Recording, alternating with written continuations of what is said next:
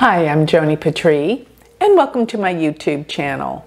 Well, today I'm here in front of my computer and I'm going to give you the lowdown of November 8th through the 14th, the second week in November, exactly where the moon is and what you can be expecting personally during this time. So let us begin, but before I do, remember, you can sign up for my Patreon page through my website, and here you're going to get all my information, discounts, and so much new information that is personalized, and it is fantastic. So check it out. Go to galacticcenter.org. While you're there, sign up for my free newsletter. And remember, if you want to study with me, I have an all-online self-paced university. Go to universityofvedicastrology.com. So let's start with November 8th. This is a particularly favorite day of mine since it is my birthday. So where will the moon and the planets be on November 8th? So the moon is going to be in Virgo. It's going to just enter Virgo, actually midday, around 2:30 p.m. Central Standard Time. And it will be in the nakshatra Uttara Falguni, which is a nakshatra of friendship. It's an easy nakshatra. It's a very creative nakshatra as well. But on this day, when the moon comes into Virgo, remember, it's going to be oppose Neptune.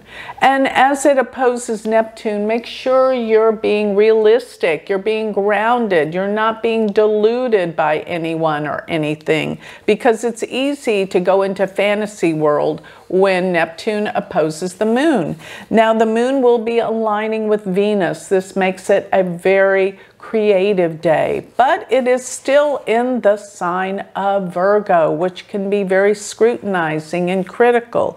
Shy away from being too critical today, and be careful about what you eat and what you drink, as well as be careful what you say. You see, the Ketu, Mars, Sun are in the second house from this moon, so take caution with words and realize it's from something you ate if you have indigestion.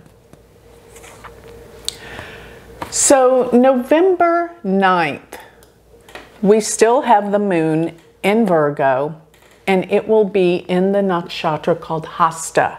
And Hasta is to grasp and to hold on to things. And during this time, the moon is still closely aligned with Venus, which softens it and gives it a sweetness and a kindness. But still today, be cautious about what you eat. It can cause indigestion or sickness, as well as be very, very cautious about what you say. Think before you speak.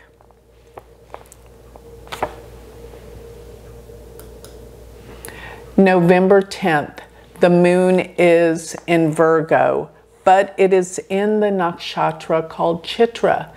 And this makes it the bright and shining one. So this is a time that really you can be still very creative, but there could be some anger that comes about through this day, since Chitra is ruled by Mars. And when we look at Mars, Sun, Ketu, they're in the second house from the moon, which does still indicate problems with indigestion and eating and being very careful about what you say.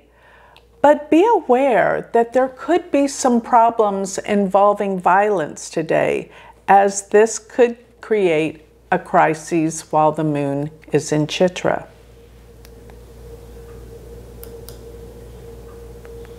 November 11th. This is when the moon will go into Libra.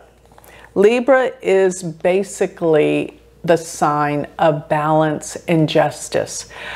the moon will begin to align with Mars. So this is a day that there could be some violence as the moon crosses over Ketu. There's loss today. So be very aware that there can be some losses, there can be violence, there can be anger, and many upsets around the world. It's hard to find peace today. November 12th. This is the day right before the new moon. Now, it is so close to the new moon, you could practically call it the new moon today.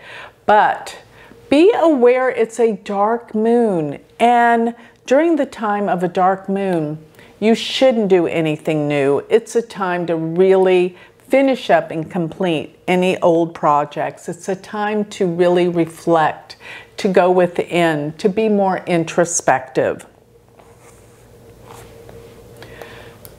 So November 13th, we have the new moon. It happens very early in the morning Central Time, around 4:30 a.m. So you're going to find that this is a time of new beginnings, new starts as the moon comes together with the sun. But later on in the day, around, let's see, it's going to be around 9:50 or 8 o'clock a.m. Central Standard Time that we're going to have the moon go into Scorpio. So it will separate from the sun and it will be in Scorpio. This will bring new awareness to light. And I want to say that this moon will be so close to Mercury that don't overthink things. Think things through and make a decision and move on. Don't sit there and think about it to the point where you can't make your decision or your mind up today. So that is where the moon is going to be in its debilitation sign. So November 14th.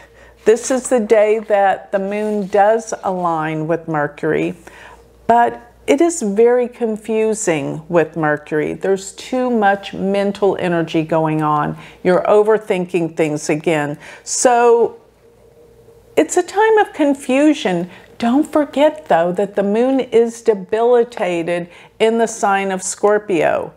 And there's a lot of hidden agendas. Scorpio is the sign that can deal with mistrust and jealousy. So be aware that people around you are not trusting and they may be jealous. So with that, this covers the second week in the month of November. So the 8th through the 14th.